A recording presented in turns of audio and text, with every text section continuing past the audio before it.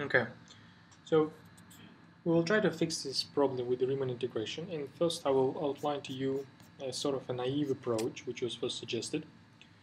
Uh, so this slide will be called Measures Naive Approach. So I'll do it by first drawing your attention to again to this Dirichlet function. Remember that Dirichlet function was one example of the function which wasn't Riemann integrable, and I told you that actually this function has a representation like this. It's just the sum of all rational numbers. Remember that the rational numbers, they in fact, it's a countable set. So in fact I can index every rational number with the integer, like this, for instance, r sub k. So if I have this as a rational number, I can represent my Dirichlet function as the sum of all these indicator functions of the one rational point sets. So people said like this, people start thinking like this: what if I just try to assign some numerical value to this indicator function, or numerical value to this underlying set? Yeah, let me just make this clear for you, that if I have a subset of the set X, and then the indicator of this subset, indicator function over this subset is the function which returns 1, if point X belongs to this subset, and it with some which returns 0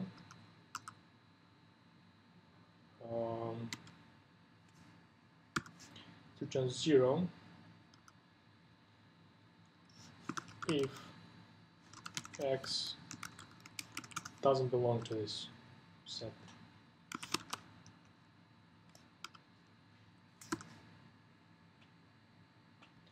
That's what the indicator function is, by definition. So now look at the Dirichlet function, and they just decided to focus on a simpler task of considering a function like this. So the functions which are maybe infinite, but still sums of indicator functions. For simplicity reasons, of course, the A here is in general is a complex numbers, and A1, A2, and capital A1, capital A2, some subsets of set X. If you haven't seen this notation before, I suggest you to get used to it. If you have a set, 2 to the power x, that's a symbol which represents the set of all subsets of the set X. So if I take all possible subsets, if I combine them together as a set, that's the typical notation for this new construction. And of course, here, just to avoid confusion, people assume that these sets, they pairwise orthogonal, pairwise disjoint. So any two of them do not intersect. They have nothing in common, as long as they're different. So what I said is this: inspired by the example of the Dirichlet function, so let's just look at the function like this, which is the sum of indicators, disjoint indicators. If you just, in fact, they have a name for this function. They call it a simple function. Simple function. And they said, let's just first try to find some replacement of Riemann integration for such simple functions, which will have nice properties like comparison and limit property. Those two properties which the canonical Riemann integration fails. Well, in order to do that, just again inspired by the construction of Riemann integration, they said we need a function with the property. We need a special function m, which is defined on this set of all subsets and which returns non-negative numbers. And this function must have this extra property, because we need to measure the sort of the length of this indicator somehow. And we said, okay, let's just try to find a function which we call measure, which will play the role of the length. So it's a function which has this extra property, which we call additivity. It's the property which is called additivity. it says that the measure of a union is the sum of measures of individual elements of your union, provided that the elements disjoint, do not intersect. If we had such a function, then length, for instance, is a tricky business, but at least it has something like this. If you have two intervals, the length of two intervals will be equal to the sum of the two components of this interval. If we have a measure function, additive function of subsets like this, then integral can probably be defined like this. Integral over the set X, and this time it can be any set, can be defined like a sum of these coefficients times the measure of individual A, K sets. That was initial approach to the problem of Riemann integration. They said rather than doing Riemann integration, let's just find a function with this additivity property, and then this function will let us define integration, at least in the setting of the simple or simple functions, like this. It resembles Riemann integration, but now we just use some measure to measure the subsets, not specifically integrals, but subsets. If you had such a function, then for instance for the Dirichlet function, the integral will be associated with the sum like this, just the measures of individual points. Whatever that measures whatever that function m will return for this individual one-point subsets. Well, you can find examples of such function. You can find examples of such additive function on subsets. I have a few examples here, some of them really interesting. The trivial example, the first one I have, is just a trivially zero function.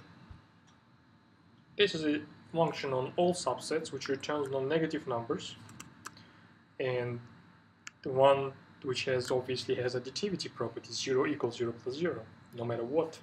Of course, for such a trivial function, the integral will be just trivially 0. So although it's a good, valid example, it is of no interest for the analysis.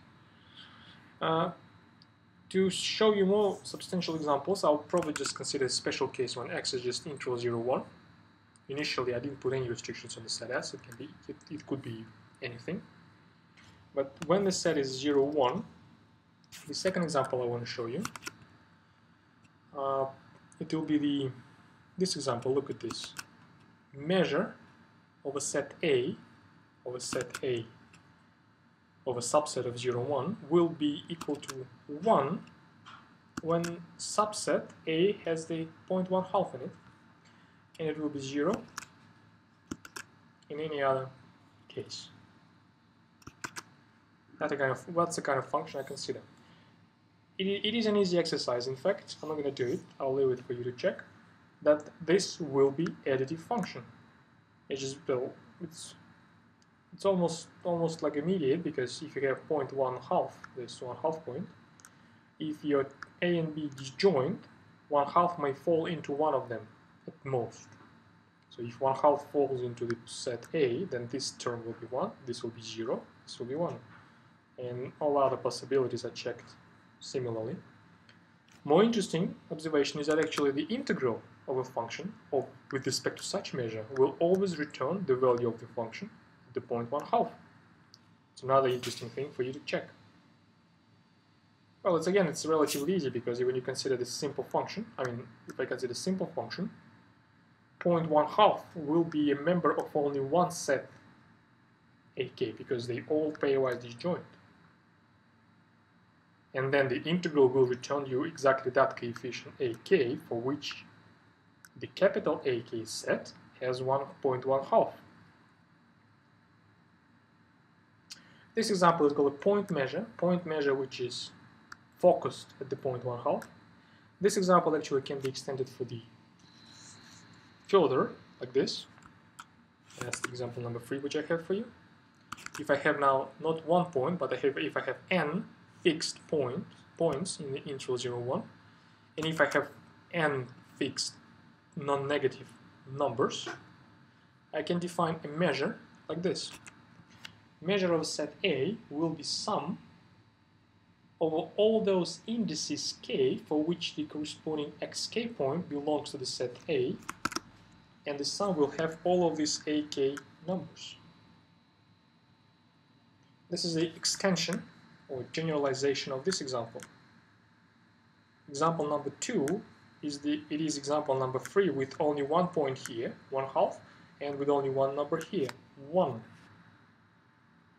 It is a good thing to check for like a good exercise to verify that this measure, which is called point measure or point mass measure, it's called point mass measure, is in fact additive function of sets. And the other good thing to check, obviously this is true for any subset of 0, 1. Another good thing to check is that if you consider this kind of integral for this function, the integral is in fact will be, if the function is simple of course, the integral is in fact will be sum of the values of your function at every xk point multiplied by the ak coefficients.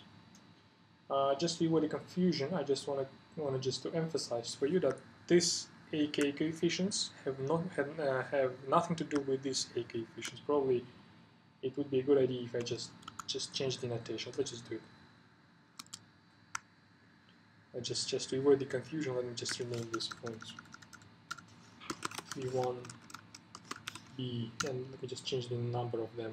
Yeah, that's right. Bn will do. So here will be, rather than AK, it will be BK, and obviously here will be, rather than AK, will be BK. This is better. Just this way you will avoid confusion, because in fact these points have nothing to do with these points.